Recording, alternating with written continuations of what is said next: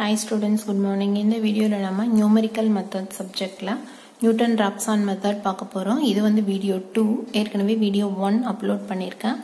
அதுல வந்து fixed point iteration methods பத்தி பார்த்திருக்கோம். இப்போ இந்த வீடியோல நம்ம Newton Raphson method பத்தி பார்க்கலாம். சோ வாங்க வீடியோக்குள்ள போகலாம்.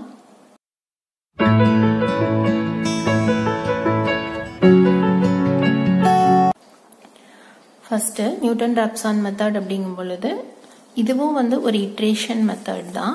So step by step வந்து root converge ஆகி ஃபைனலா ரெண்டு டைம் ரிப்பீட் ஆகும் பொழுது நம்ம அந்த ரூட்டோட ஸ்டாப் பண்ணுவோம். இப்போ வந்து ஆல்பா நாட் அப்படிங்கிறது அந்த ரூட்டோட அப்ராக்சிமேட் வேல்யூவா எடுத்துக்கிறோம்.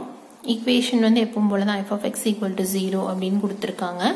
இப்போ எக்ஸாக்ட் ரூட் வந்து ஆல்பாவா இருந்துச்சு அப்படின்னா ஆல்பா நாட் பிளஸ் ஹெச் அப்படின்னு போடும்பொழுது ஆல்பா கிடைக்கும். ஹெச்ங்கிறது ஒரு ஸ்மால் பாசிட்டிவ் அல்லது ஒரு நெகட்டிவ் வேல்யூவா இருக்கலாம். இப்போ இதுதான் வந்து ஃபார்முலா, இதுதான் ஜெனரல் ஃபார்முலா. இதை மட்டும் தெரிஞ்சுக்கோங்க போதும். Alpha R plus 1 equal to alpha R minus F of alpha R by F dash of alpha R. சரியா? இப்போ ப்ராப்ளம்ல கொடுத்திருப்பாங்க எஃப் ஆஃப் எக்ஸ்ன்னு சொல்லி, அந்த எக்ஸ் இருக்கிற இடத்துல ஆல்பா ஆர் சப்ஸ்டிடியூட் பண்ணணும். தென் எஃப் டேஷ் ஃபைண்ட் அவுட் பண்ணி ஏற்கனவே ஃபைண்ட் அவுட் பண்ணி வச்சுக்கணும். அது ஃபைண்ட் அவுட் பண்ணதுக்கு இந்த டேர்ம் போடணும். சரியா? இந்த இட்டரேட்டிவ் ஃபார்முலாக்கு பேர் தான் NR method or otherwise Newton ராப்சான் method. இந்த மெத்தடுக்கு இன்னொரு நேம் இருக்கு. என்ன அப்படின்னா மெத்தட் ஆஃப் டான்ஜென்ஸ். சரியா? தென் கிரைட்டீரியன் ஃபார் கன்வர்ஜென்ஸ் வந்து இதுதான். இது எப்படி அப்படிங்கறதெல்லாம் ப்ரூஃப் இருக்கு, நான் அதை சொல்லல. சிம்பிளா ஜஸ்ட் இதை மட்டும் தெரிஞ்சுக்கோங்க. தென் ஆர்டர் ஆஃப் கன்வர்ஜென்ஸ்ங்கிறது வந்து இது வந்து இந்த மெத்தடை பொறுத்த வரைக்கும் order of கன்வர்ஜென்ஸ்ங்கிறது quadratic is nothing but 2. Order 2 அப்படின்னா தான் quadratic.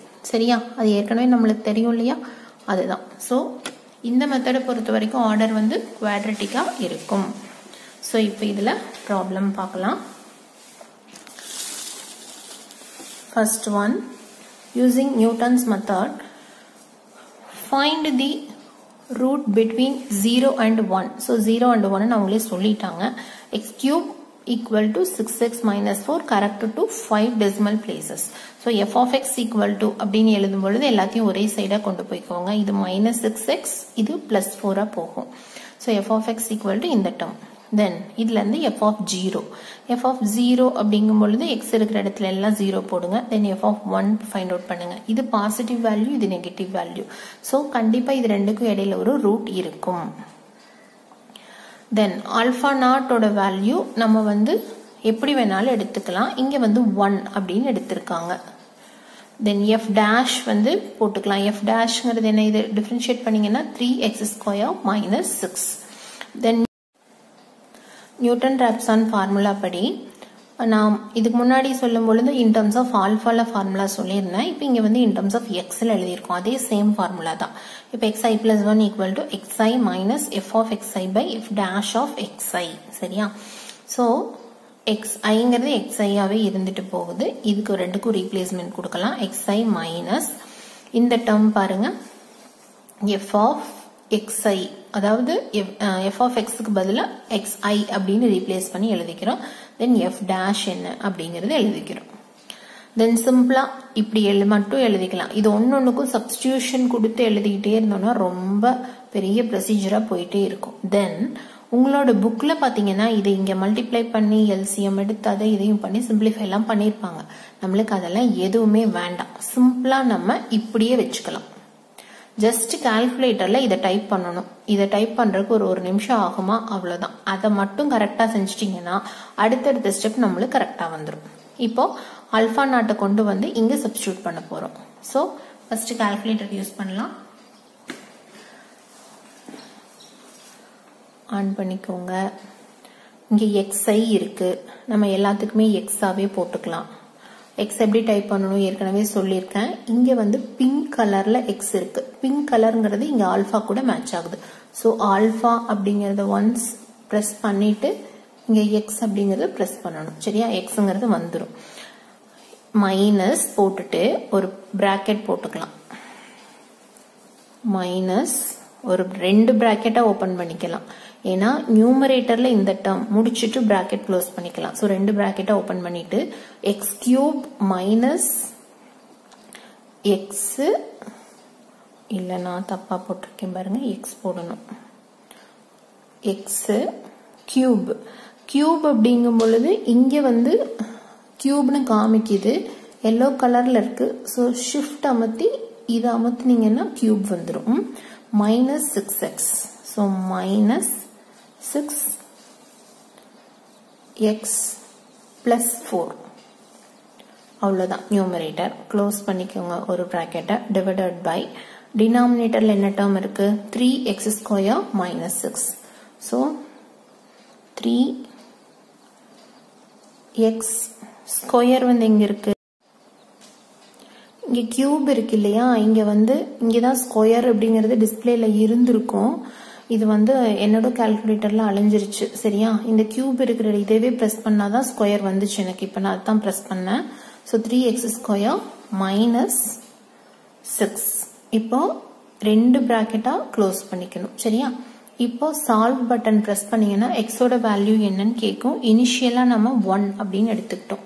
So x equal to 1 கொடுக்கும் பொழுது இதுதான் ஆன்சர். So first iteration நான் எழுதிட்டேன். Then second iteration. இப்போ second iterationக்கு போகும் பொழுது again solve button மட்டும் அமர்த்தணும். x equal to question mark கேட்கும். 0.666 5 டைம் அமர்த்தணும். equal to போட்டா என்ன ஆன்சர் கிடைக்குதோ அப்படியே எழுதுங்க. 0.73015. ஓகேவா, 5 டிஜிட் எழுதியிருக்கேன். 0.73015. again solve button 0.73015. 73204. 73204. 0.73204. 73205. அடுத்தது அவ்வளோதான். இது கால்குலேட்டர்ல கரெக்டா போட்டுட்டீங்க அப்படின்னா ரொம்பவே சிம்பிளா தான் இருக்கும். எகைன் அதே தான் வருது 73205. ஸோ இதுதான் ஆன்சர். சரியா, இதுதான் ஆன்சர். இன்னொரு ஸ்டெப்ல அதை எடுத்து எழுதிடலாம். ரொம்பவே சிம்பிள். கால்குலேட்டர் யூஸ் பண்ண தெரிஞ்சிருக்கணும், அவ்வளோதான். நியூமரிக்கல் பொறுத்த வரைக்கும் ஃபார்முலா தெரியணும், கால்குலேட்டர் யூசேஜ் தெரியணும். சரியா, அடுத்தது இப்ப பாருங்க, இந்த ப்ராப்ளம்ல என்ன கேட்டிருக்காங்கன்னா ஒரு இட்ரேட்டிவ் ஃபார்முலா நீங்க ஃபைண்ட் அவுட் பண்ணுங்கன்னு கேக்குறாங்க. ஸோ இதை நம்ம சிம்பிளிஃபை பண்ணணும் நம்ம தான். இது கொஞ்சம் எக்ஸ்ட்ரா ஸ்டெப் மாதிரி இருக்கும் பாருங்க. Find an iterative formula to find square root of n, where n ங்கிறது positive number and hence find square root of 5. So square root of 5 ங்கிறது கடைசியா ஃபைண்ட் அவுட் பண்ணிக்கலாம். அதுதான் ஈக்குவேஷன் சால்வ் பண்றது. அதுக்கு முன்னாடி இதுக்கு வந்து ஒரு ஜெனரலா ஒரு ஈக்குவேஷன் கேக்குறாங்க. So x equal to root n அப்படின்னு எடுத்துட்டோம்னா x² minus n equal to 0. இதுல இருந்து இந்த டேர்மை f of x ன்னு எடுத்துக்கிறோம். Then f ங்கிறது இதை டிஃபரன்ஷியேட் பண்ணோம்னா 2x கிடைக்கும். Then நியூட்டன் ராப்சன் ஃபார்முலா இது. இந்த ஃபார்முலால f of alpha i square minus n, f dash of alpha i னா 2 alpha i, அதை கொண்டு வந்து சப்ஸ்டிட்யூட் பண்ணியிருக்கோம். Then இது இங்கே கிராஸ் மல்டிப்ளை பண்ணுங்க, இந்த டேர்ம் கிடைக்கும். ஸோ எல்சிஎம் எடுத்து எழுதியிருக்கோம்.